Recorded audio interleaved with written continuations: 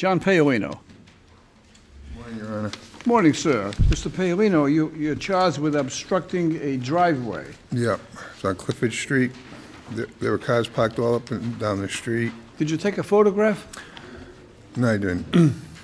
Oh, so you want me just to depend on your word? Well, No, you're saying to yourself, I'm going to go to court, present myself as an honorable, honest citizen who would never violate the law. Is that right? that's right. And you're going to say, you know, Judge, I never had a parking ticket in Providence. No, How do I know that?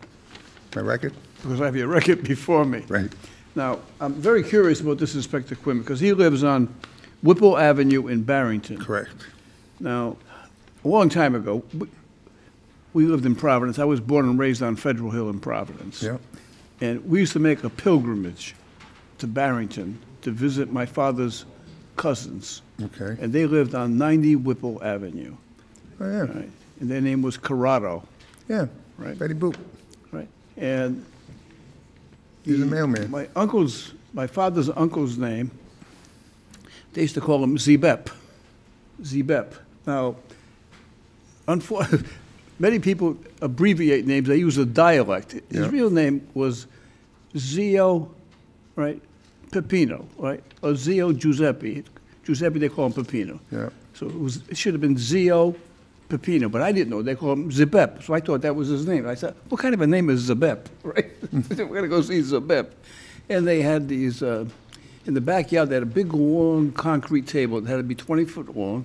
Yeah. And they had grapevines. Grapevines, yeah. Right? And they used to cook the best food. We'd get there Sunday about 1 o'clock in the afternoon, and we eat until 9 o'clock at night, right? Yeah. And Zebep made sure that he drank at least 2 gallons of wine before we left. Yeah.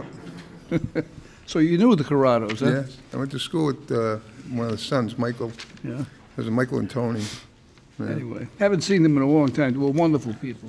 I don't think they're there anymore. Yeah. I think they all moved out. It was Zia Filomena and Zio Peppino, right?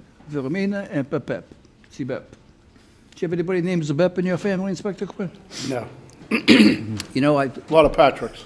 I'm talking way back a long time ago, but those were, Yeah, I know. those were such precious days because on Sundays, all the family got together, whether Yeah. we visited them or they came to see us. Yeah. And you know, they never forgot any event, they always were there.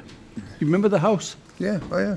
with the grapevine and all that? There's 2 stories. Yes, that's right. There was a Yeah. little store in the front. Yeah. Yeah. To the left of the house.